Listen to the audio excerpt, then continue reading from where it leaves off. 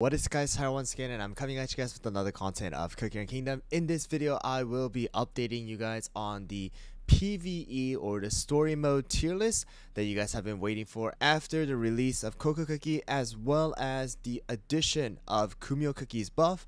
I wanted to update you guys and show you guys exactly what I think about the story mode as of right now. Anyways guys, if you guys find this video helpful, don't forget to hit that subscribe button as well as the like button, and don't forget to hit that notification bell so that you guys don't miss out on any future Cooking Kingdom videos as well as live streams that I do on YouTube. Anyways guys, with all that out of the way, let's get right into the video.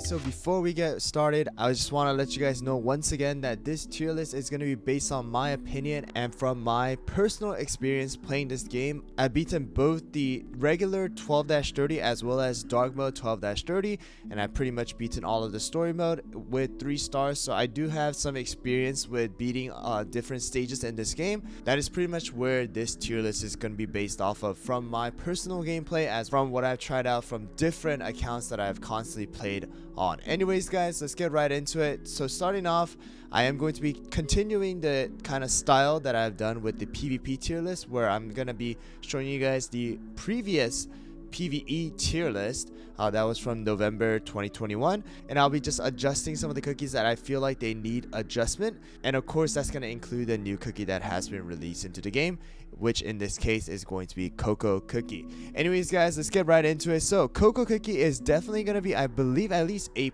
I don't think Cocoa Cookie is definitely like an S rank or SS rank for PvE. There's definitely a lot better cookies like strawberry crepe, dark choco, as well as hollowberry, even pumpkin pie, cotton. They're just so much better in this sense. I feel like she is very similar to a moon rabbit in this case when it comes to a story mode. Yes, both Moon Rabbit and Cocoa Cookie are defense cookies. Cocoa Cookie has stun immunity, as well as Moon Rabbit has a skill that is unique where if you kill the enemy, then it will heal the entire team with rice cakes. Alright, so I feel like they're kind of in a very similar state.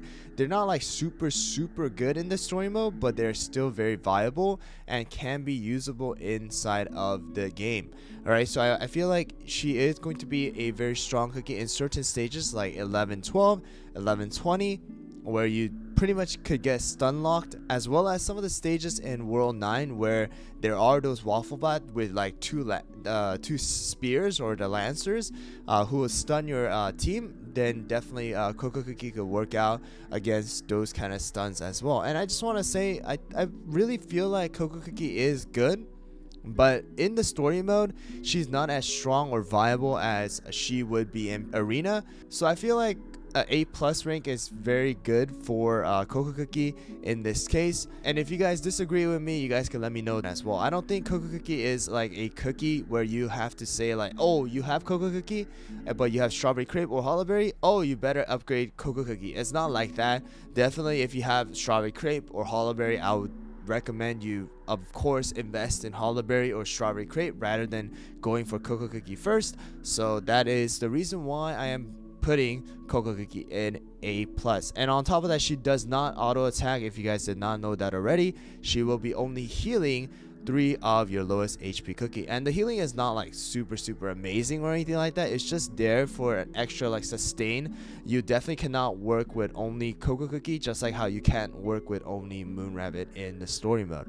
Alright, so that's gonna be the first cookie that I'm gonna be adjusting for the tier list. Alright, so moving on to the next cookie is gonna be Squid Ink. I actually put Squid Ink at A tier, but I think Squid Ink is actually able to move out to A+ tier. Squid Ink is really strong, and I think we kind of underrate the power of Squid Ink.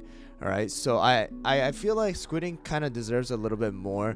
Not only is Squid Ink able to transform into a giant squid and slap the heck out of the field, but you know, you're not taking any damage during that state, as well as you just have a huge area where you pretty much cannot miss the damage. So I kind of feel like Squid Ink does deserve a little bit of a boost, all the way from A tier to A+ tier.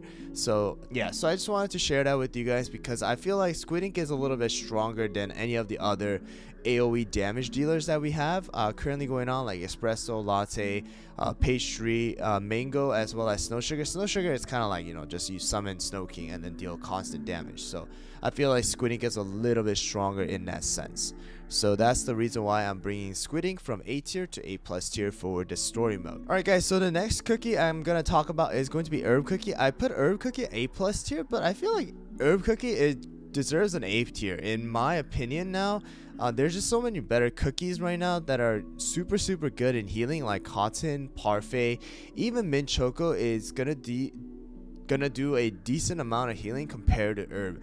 Because of the fact that you're constantly moving in the story mode, I feel like Herb is losing a lot of the heal that he could be doing if the team was standing still. And of course, with the buff that Custard Cookie the third got, I feel like, you know, Herb is going to be good to use, but you definitely could use other cookies in his place to fulfill that healer role.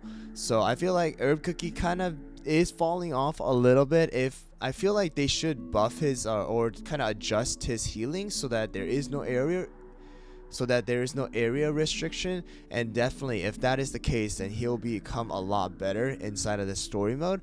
But right now I feel like because of that area restriction, I don't think Herb deserves that A+ tier. And of course, the last cookie that we are going to talk about is going to be Kumiho Cookie. And Kumiho Cookie was last place in C tier, but now I want to bring up Kumiho Cookie all the way to A+ tier. Not only is she going to be doing a ton of extra damage, and will be doing damage to up to 5 enemies, and the attack is really strong too, if you guys didn't realize that. But on top of all of that, when she does charm the enemies, which she'll 100% do it unless she gets stunned in the middle of it, but if she is able to charm the enemy, she is going to be causing that 20% defense reduction. Alright, just like how Dark Choco does it. But the thing is that it's not as often as Dark Choco, and that's the reason why I'm not putting Kumiho at S tier, is because she is going to have a little bit longer time before she's able to use the skill again, because she needs to stay in that transformation, get off of the transformation, and then wait until the cooldown of the skill is over before she is able to cast a charm once again to cause that 20% defense reduction. And if you're trying to compare the defense reduction with Dark Choco and Kumiho, definitely by the time Dark Choco is able to cast about 3 to 4 times, Kumiho is only able to cast about 2 times. So that's the reason why Dark Choco is still going to be pretty much the top defense cookie when it comes to epic class, and you definitely can deal with the bosses a lot more often and a lot easier than when you're using Kumiho Cookie. But definitely Kumiho Cookie does deserve at least an A+ tier in my opinion for the story mode as well, because the charm is also really good, preventing your enemies from attacking, and then on top of that, she is able to deal a ton of damage with her auto attack, and then that extra 20% defense reduction. Anyways guys, that's gonna be it for this tier list. Everything else is pretty much the same. There really isn't anything. And if you guys are wondering why I'm still putting Frost Queen at S tier, is because she cannot deal with bosses. Okay, so if you're using Frost Queen for stages like 830, 10-31, 9-30, 11-30, 11-27, 11-23, 12-30, anything like that, Frost Queen cannot stun the enemy, and she's gonna be missing out on a lot of these extra damage. That's the reason why I'm putting Frost Queen at S tier. Sea Fairy, yes, she doesn't do a ton of single hit damage, but still her whole entire skill damage goes through. That's why she's still a top notch. And I'll just have to say, just because of that fact that she's not able to target the bosses and deal a ton of damage to the boss, that pretty much brings down Frost Queen from SS tier to S tier. But anyways guys, that's gonna be it for this tier list. I hope you guys found it helpful. If you guys did, don't forget to hit that subscribe button as well as the like button, and don't forget to hit that notification bell so that you guys don't miss out on any future Cookie and Kingdom videos as well as live streams that I do on YouTube. And also don't forget, if you guys do disagree with anything or even agree with anything, leave it down in the comments below so you can let me know your thoughts, and I'll get back to you as soon as possible. And I also do want to thank everybody who have participated and commented on my PvP tier list. I'm still looking through them. I'm always going through my YouTube analytics, so don't worry guys, I'm constantly watching and reading your comments whenever I can. And also I just want to thank you guys once again for always supporting this channel. Anyways guys, thanks for watching once again, and I'll see you guys all next time.